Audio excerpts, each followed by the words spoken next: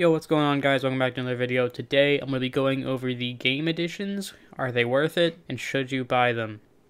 Should be noted, I'm not going to go over the John Wick DLC in this video, but I do have a video on my channel going over that more in depth, and I'll leave a link to that in the description. Without further ado, let's get into it. So what is a game edition? So with a game edition, upon purchasing it, you will receive all of the items included in it, and at the start of every wipe, you will have those said items. No matter how many times the game wipes, they will always be there, but you can lose them in raids just like any other items. You cannot purchase multiple game editions.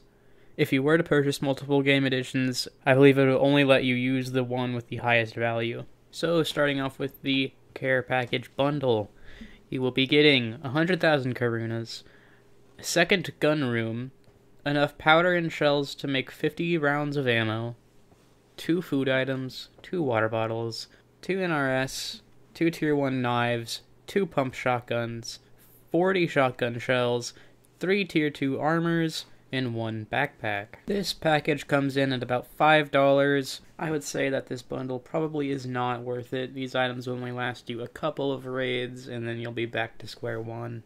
Next up, the Join or Die bundle costs $10, and here's what you're going to get.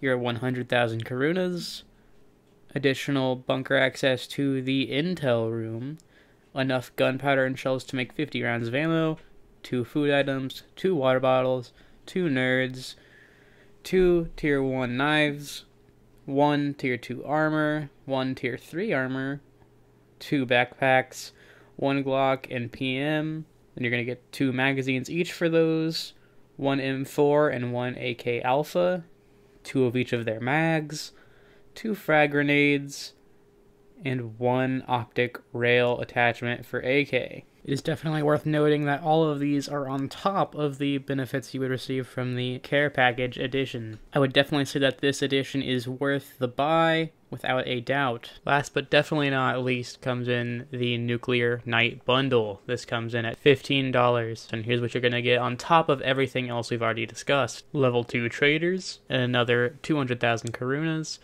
a potentially future gun skin, access to the shooting range, enough powder and shells to make 100 rounds of ammo, stun grenade, 2 pieces, 2 food items, 2 water bottles, 2 nerds, 2 Tier 1 knives, 1 pump shotgun, 20 shotgun shells, 4 Tier 2 armor, 2 Tier 3 armor, 2 Gear Tech backpacks, 1 MP5 and Uzi, 2 of each of their magazines, 1 Glock and PM, 2 of each of their magazines, 1 M4 and 1 AK Alpha, 2 of each of their magazines, 2 frag grenades, and 1 optic and rail attachment for the AK. This edition is definitely also worth it due to its long-lasting benefits. One thing I forgot to touch on is while some of them contain additional access to bunker rooms, it's not that you can't access these without the additions, you just have to pay karunas to gain access to them.